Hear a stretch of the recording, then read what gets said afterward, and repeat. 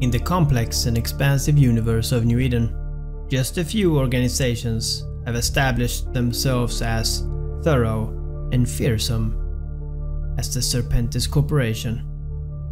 A cutting-edge research and development company, Serpentis is in reality a major player in the illicit drug trade, dominating the black market with a blend of biochemistry and ruthlessness. I will now take you through a journey of the history, the operations, and the culture of this notorious corporation, uncovering the dark underbelly of one of New Eden's most powerful criminal syndicate.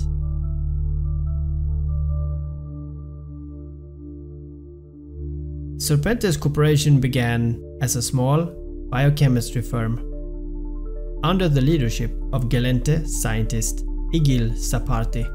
Initially, the company focused on developing neural booster drugs designed to enhance cognitive abilities. However, when the Galente Federation banned these substances due to their dangerous side effects, the legal market for these boosters collapsed. Igil Sarpati's company was among the casualties, and it was this closure that set stage for a darker chapter in the Sarpati family legacy. The turning point came with Igil's adopted son, Virg Salvador Sarpati. After his father's death, the young Salvador took control of the family, and driven by a desire to restore these fortunes, he founded the Serpentis Corporation. Unlike his father, Salvador was unbound by legal constraints and ethical considerations. He chose to delve into illegal research, focusing on the very neural boosters that has led to his father's downfall. By relocating his operations to Serpentis Prime in the Phoenix constellation, it's a remote and lawless region, Salvador secured a base from which he could expand his drug empire, far from the reach of New Eden's law enforcement. Salvador Sarpati's success was not solely due to his business acumen. Recognizing the need for protection in the lawless region of New Eden, he forged an alliance with the Angel Cartel, a powerful criminal organization known for its brutality, of course in exchange for a share of the profits and some access to Serpentis research.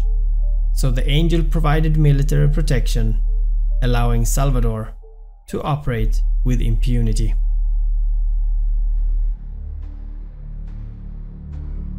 The relationships between Serpentis and the Angel Cartel was mutually beneficial, and it led to an establishment of the Guardian Angels. This is a division of the Angel Cartel dedicated solely to protecting Serpentis assets. This security allowed Serpentis to expand its operations throughout the Fountain region and even beyond, establishing a network of manufacturing and distributing facilities that supplied vast quantities of illegal drugs. The Serpentis Corporation is not just known for its drug trade. Its history is punctuated by bold and audacious operations that has stunned the galaxy. One of the most infamous incidents occurred in YC-107, when Salvador Sarpati personally led a strike team to hijack the Federation Titan, the FNS Molyneux. This operation demonstrated not only the reach and the ambition of the Serpentis Corporation, but also Salvador's deep-seated hatred for the Galente Federation, which of course he blamed for his father's demise. Another notable event was the attempt of a theft of a Nyx-class supercarrier from the Federation Navy in YC-108. Although this heist ended in failure with the destruction of the supercarrier, it underscored the length to which the Serpentis would go to challenge and undermine the Federation.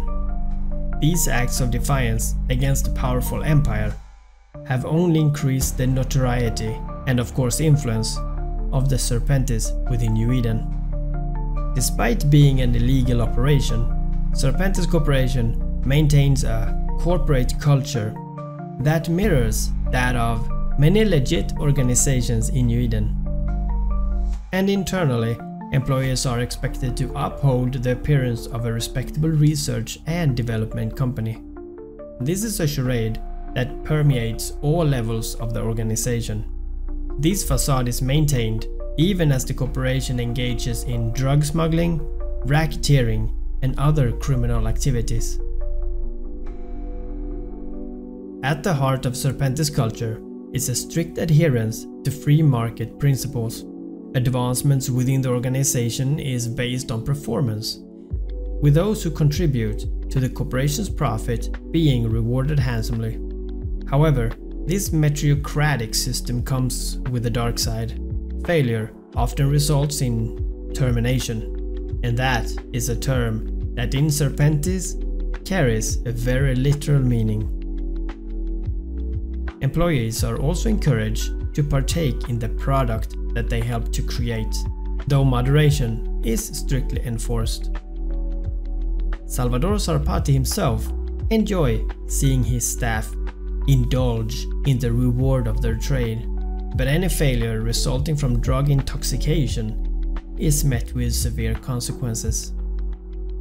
The use of combat boosters and psychoactive drugs is particularly prevalent among Serpentis security forces, who are feared not only for their efficiency but also for their emotionless, drug-induced ruthlessness. The Serpentis Corporation is, at its core, a reflection of its founder and leader, V. Salvador Sarpati. He is also known as the Snake. Sarpati's influence permeates every aspect of the organization. His genius, his charisma, have ensured that the corporation remains loyal to him, with all major decisions and strategies flowing from his desk. Despite his central role, Serpentis is a vast organization with an hierarchical structure that ensures competent management at all levels. Now, the corporation's various divisions, including its formidable security force known as the Shadow Serpentis, operate with the efficiency that Sarpati demands. These elite forces is of course under the influence of their own combat drugs. While most of the Serpentis operation fall under the umbrella of the main corporation, one division operates in relative isolation, and this is the Serpentis Inquest. This shadowy branch is rumored to engage in highly secretive and forbidden research, including experiments in the artificial intelligence and cybernetic implants, and also alternate methods of cloning and consciousness transfer. The Inquest division operates from a single research station in Serpentis Prime, and its activities are shrouded in mystery.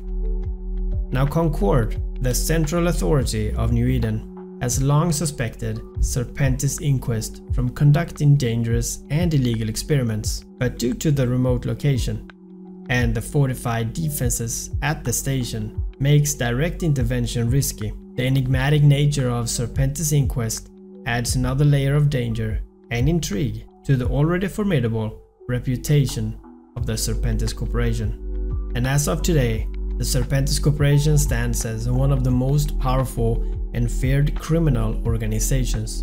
And this is despite occasional setbacks. Salvador Sarpati has maintained his empire's dominance in the illegal drug trade and has continued to challenge the Galente Federation, which he holds responsible for his family's fall from grace. The question that remains is what Sarpati's next move will be. With his enduring hatred for the Federation, it is likely that the galaxy have not seen the last of the Serpentis Corporation's bold and dangerous schemes.